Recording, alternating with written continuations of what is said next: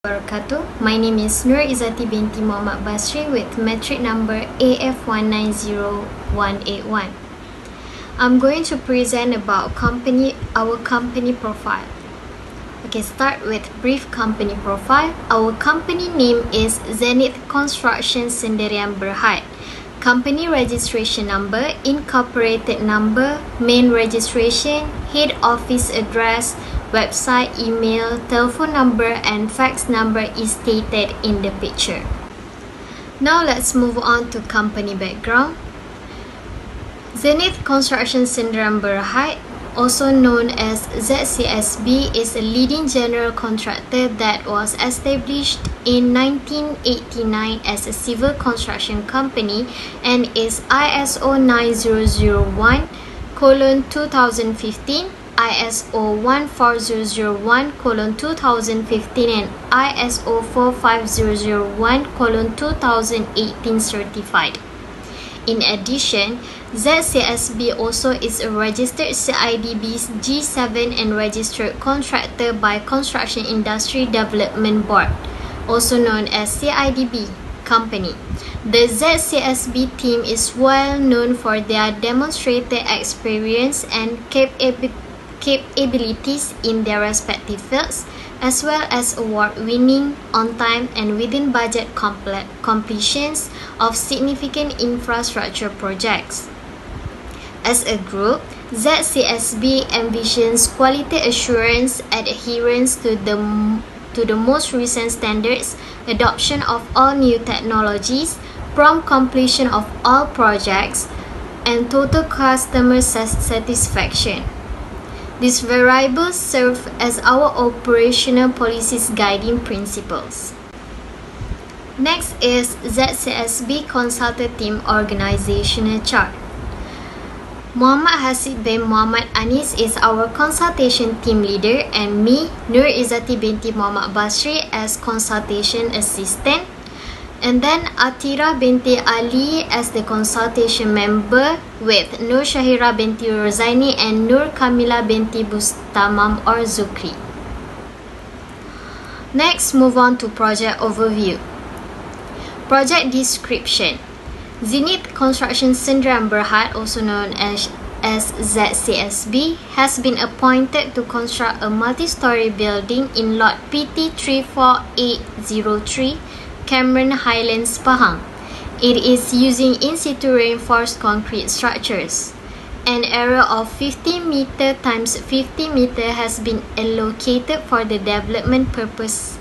This multi-story building is a commercial building. Since the site is located at average soft soil area, the first impression of the foundation needs to be used in the project is shallow foundation.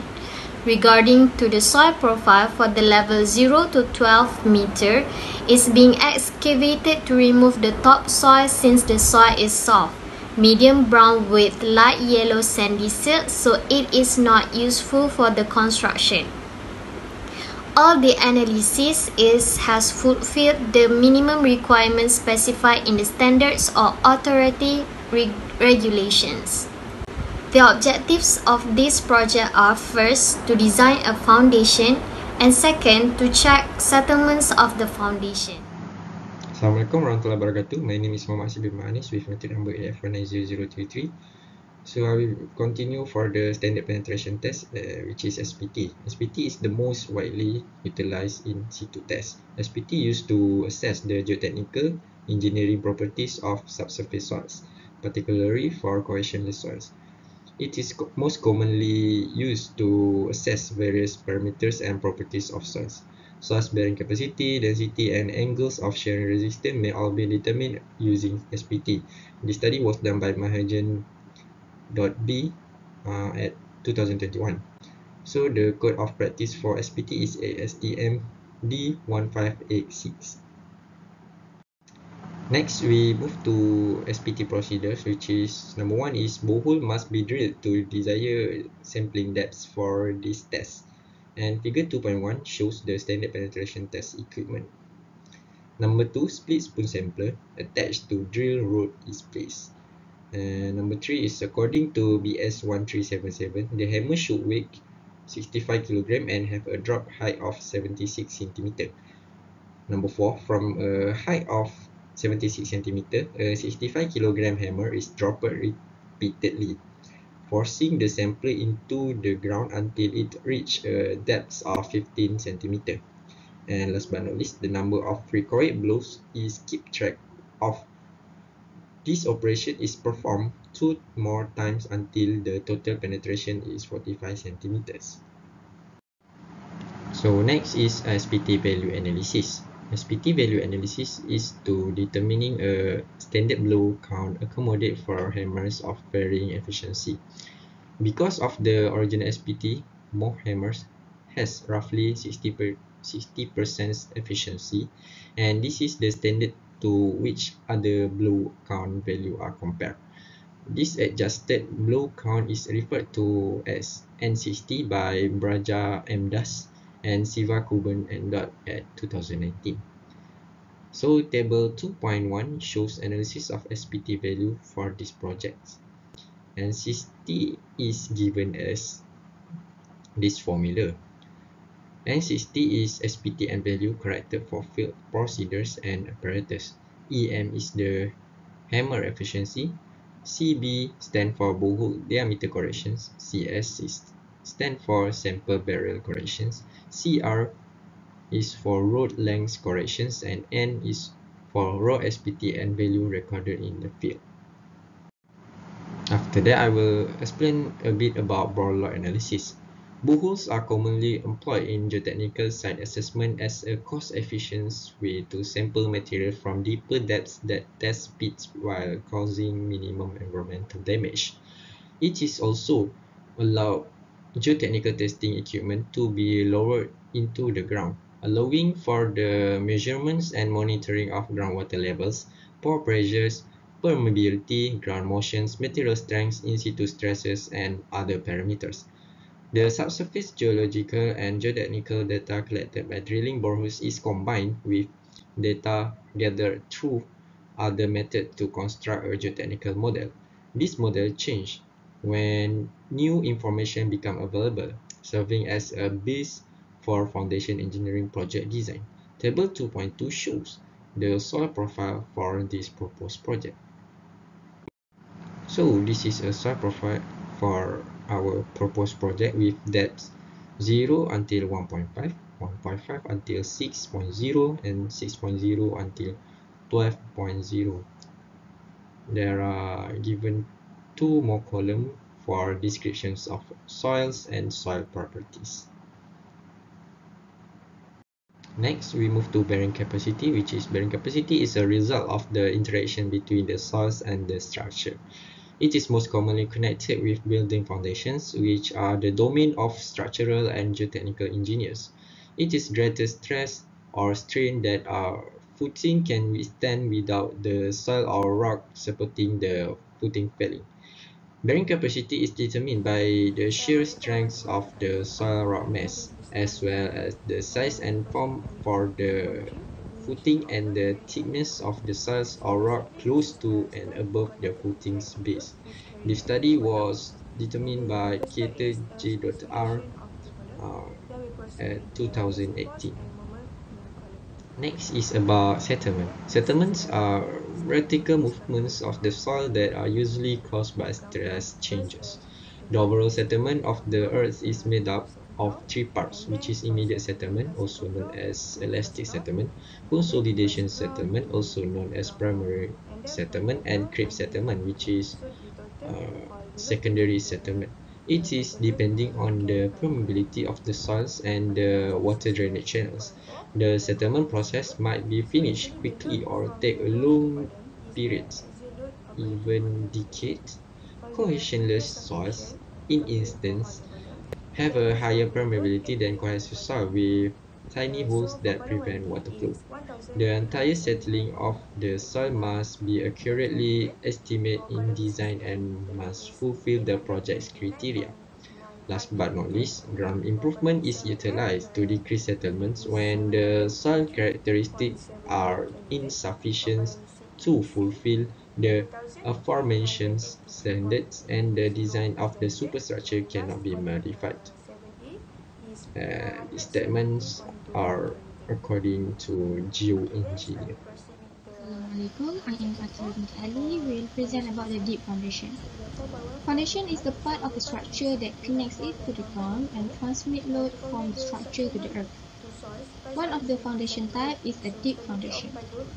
The role of deep foundation is to transport the weight of the structure to the firm layers deep beneath the ground. Deep foundations can be chosen in conditions of at a deeper level, the hard layer of earth when the structural load is focused on heavy soils, or when a building is prone to uneven settlement. For pile foundation are used to transmit loads from superstructure to more compact, less compressible and stiffer soil or rock at depth. They are often employed for bridge construction and when the soil isn't adequate for preventing excessive settlement. Pile foundations can bear such a heavy loads, they must be meticulously designed. One of the pile foundation type is the square RC piles. Square RC piles are used to increase bearing capacity and decrease settlement at location with weak compressible soil that could not otherwise be built on. Square RC piles are suited for supporting low, medium, and high-rise building structure, as well as infrastructure in a wide range of soil conditions. Column design.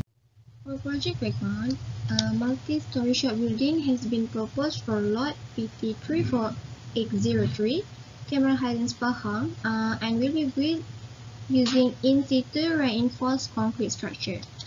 Okay, the figure shows the front view and the side view of the multi-story shop building. Project drawing. This is the architectural drawing for ground floor, for the first floor, second floor, flat roof, and also the architectural drawing for ground, first, second, and flat roof.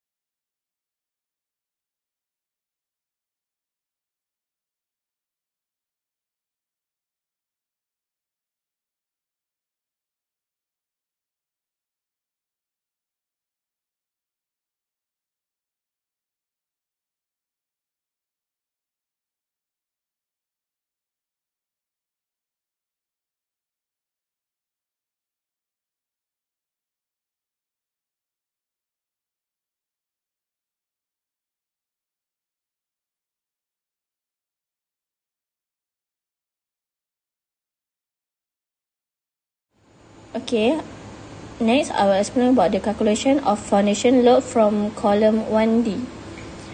First, we will calculate the specification of the column, and then we will find the load bearing capacity, and then we will apply the Meyerhof formula.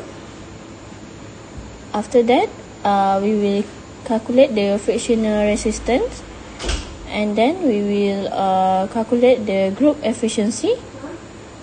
After that, we will calculate the ultimate bearing capacity of the column.